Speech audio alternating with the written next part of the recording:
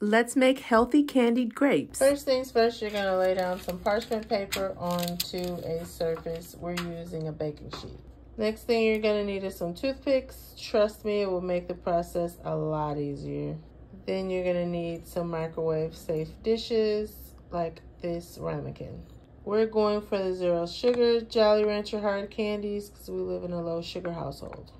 And of course, you're gonna need your grapes. Wash and dry them. Just trust me, dry them.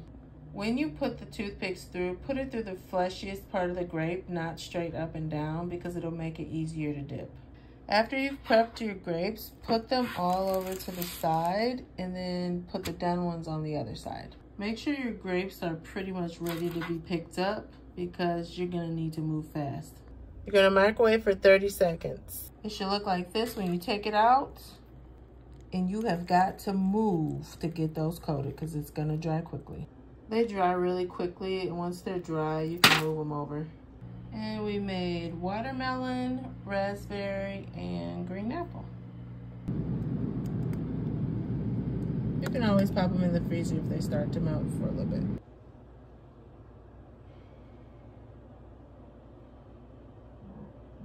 We're having ours with popcorn and watching our show.